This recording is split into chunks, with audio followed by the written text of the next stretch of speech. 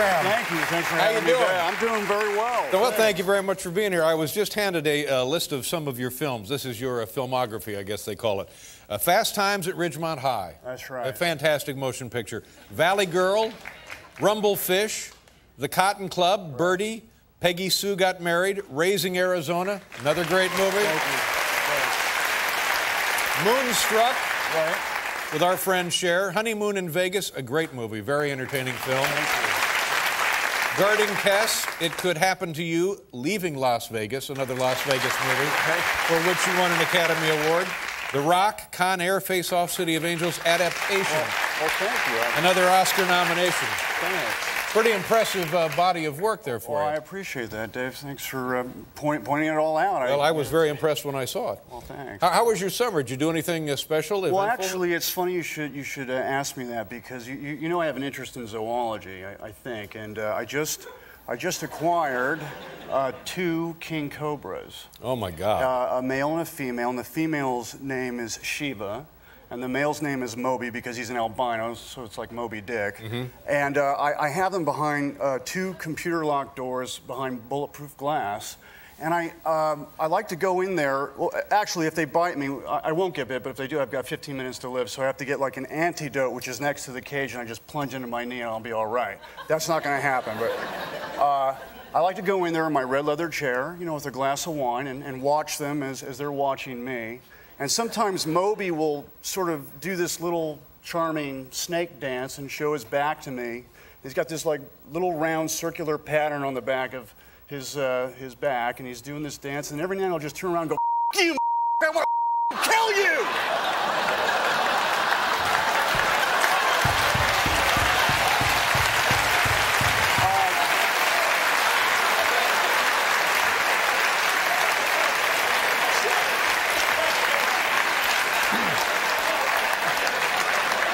So after that, I have to just sort of I say goodnight, kids, and I go upstairs. I have to lie down and think about what just happened.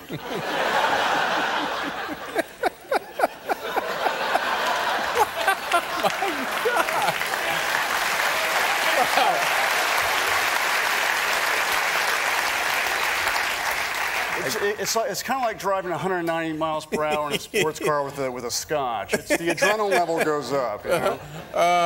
I didn't realize that about you. I actually discovered this about me this summer recently. But I like all kinds of animal life. I always have, and I think they're beautiful. Be very careful. I will. Thank you. Now, you've been making movies for a long time, as we ran down some of them in your career. How did it begin? Is it the kind of thing where when you were a kid, you knew automatically you wanted to be an actor or in films or connected to films? I distinctly remember I was 6 years old, and I was sitting on the living room carpet trying to figure out a way to get inside the TV set, because life in the TV set seemed so much more interesting to me than what was happening at home. And so I thought, well, how can I get in? They had the $1 million movie at that time. Now, movies cost a lot more now, but I wanted to be a part of the $1 million movie. So that was my first recollection of wanting to be an actor.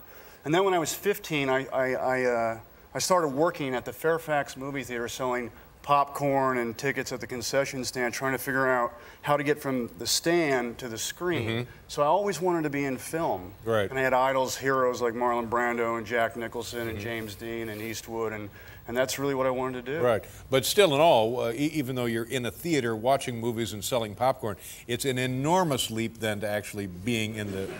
Well, that's... How were you able to take that next step? But that was where the dreaming came in, and the desire and the power of imagination is really what kind of motivated me. But even when I was 8, I was making home movies with my brother Christopher. That right?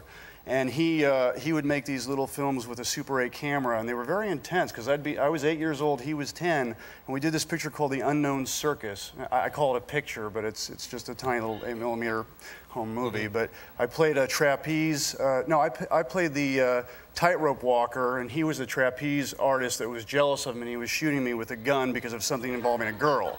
This is going on when we're like 8 and 10. So it was... pretty advanced, pretty really. Advanced, yeah. And what did the snake say to you again?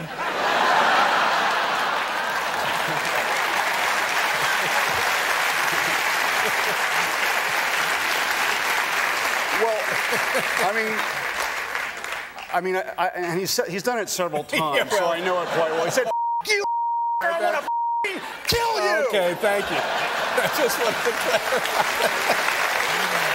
You want to tell us about your first professional acting experience? Was that difficult for you? Was that easy? I mean, the fact that you were part of the Coppola family, was that a boost for you, or did that work against you in an odd way? Well, I wasn't really aware of really what Francis had done when I was a kid. Then I went and I visited him in Lake Tahoe, and he was shooting Godfather 2, and that's when I started to realize something was up. Right. Because there was all these amazing people there, and Al Pacino listening to classical music, and it was kind of a wonderful time for me. Yeah, but so that's pretty much the only time I had that kind of experience with them. Well, it must have been a very heady experience for a kid. It was, actually. Yeah, I would think so.